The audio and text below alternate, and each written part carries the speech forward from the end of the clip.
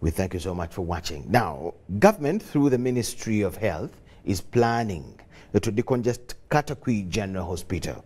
The Vice President of Uganda, retired Major Jessica Alupo, revealed this while receiving a newly equipped ambulance procured by the Ministry of Tesoro Affairs to ease the referral health services at the General Hospital. We have this in detail.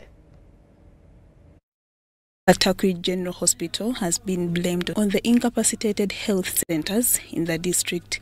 Despite the huge number of patients that flock in every day from other parts of the neighboring districts, the hospital has been operating on a single ambulance that had already outlived its lifespan. In my view, after speaking about Katakwi General Hospital, the next is Toroma Health Center 4 and Musu Health Center 4. On the plan also is to upgrade Toroma Health Center 4 by the establishment of the doctor's house, and also the doctor should be posted there immediately because it's the Health Center 4.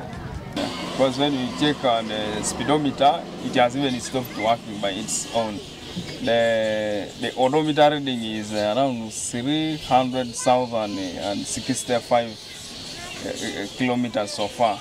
Upon conveying their plea to the Ministry of Tesoro Affairs, positive response was realized with a fully equipped brand new ambulance. Thank you for your patience, and here in my hands is the file for that ambulance.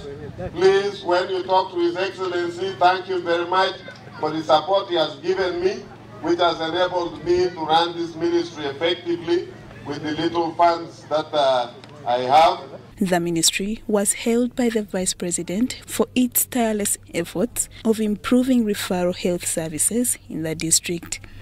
I have requested the Minister of Health to allocate you 2 other ambulances because you have Toroma Health Center 4.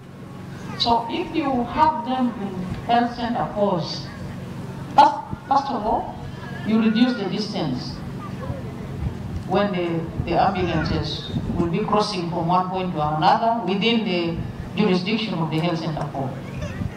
But also secondly, you reduce the incidences within which the ambulances leaves the health unit.